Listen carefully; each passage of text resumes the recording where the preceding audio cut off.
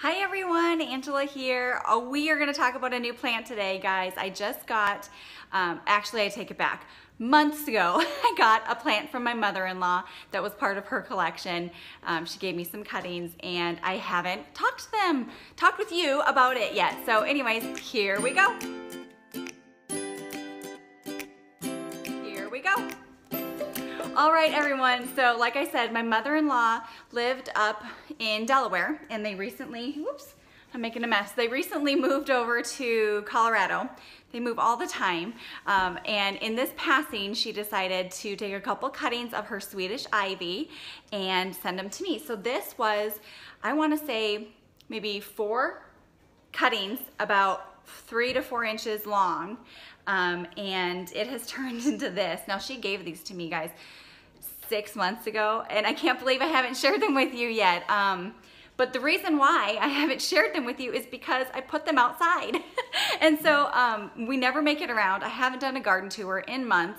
But I saw this today and I brought it in to give it a good washing and watering. And then I thought, I've not shared them with you guys. So I'm really sorry for that. Sorry Bootsy. But I absolutely love this plant. So I had no idea it was gonna turn into such a gorgeous piece. Like I said, we live in Missouri. It's so humid and hot outside. So this bad boy, actually, he sits southern facing, but he's in like an L-shaped crook of the house. Is that even what you call it? Corner? I guess that's the right word. Corner of the house. So it doesn't get any direct sun, which is so perfect because I don't know if it could survive. Like most of my plants we're in the middle of the summer right now, and most of my plants are crispy. But anyways, this guy's doing so great and he's trailing beautifully. And I just thought, you know, I should show it with you guys. I don't do a whole lot to this guy. Like I said, he's outside.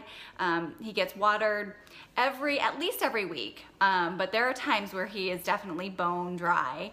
I don't do any fertilization with him. I think this is a really hardy species. So I don't think it needs a ton. I think some people might call it invasive. But I like to say hardy. So it's not gonna go on the ground. I'm gonna keep this as an indoor plant for the winter. So it will come in, it will find a new place, probably somewhere up there, or maybe in the corner here by my grow lights. Because I want it to, you know, persist through the winter.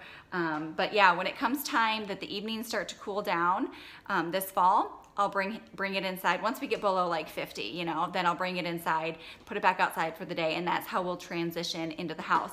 Anyways, super simple, not very many care tips, but I just love how glossy this plant is. The leaves are huge.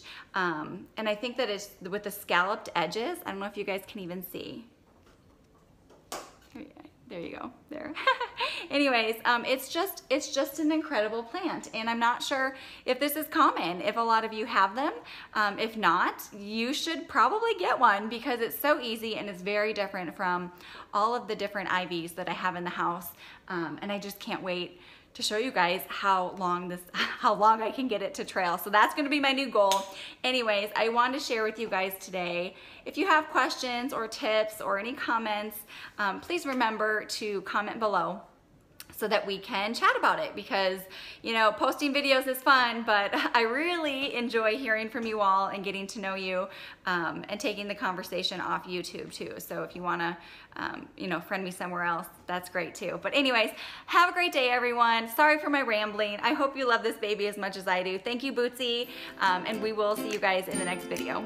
Bye.